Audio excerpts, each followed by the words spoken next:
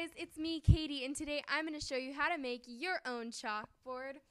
All I needed for this project was a wooden board and some acrylic paints, one of them being chalkboard paint from my local craft store.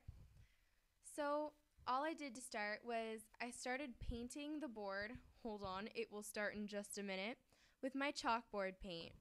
So the directions on the chalkboard paint said to do one coat one way, like vertically or horizontally, and then do another coat the opposite way, waiting an hour in between. So I started to go vertically on the wood with the grain of the wood just because that seemed a little bit more natural. I waited an hour and I painted it the other way.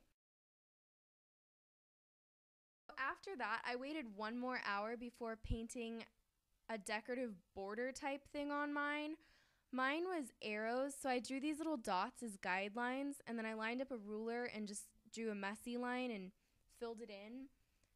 So that's how I made my arrows on mine, but you could do whatever your heart desires.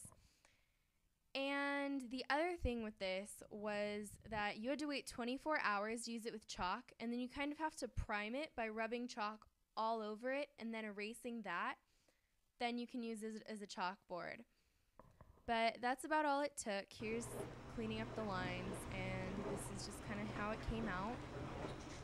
Oh, and another thing, after I cleaned up the lines, I just kind of took a little bit extra chalkboard paint and touched up over the dots. That's all it is.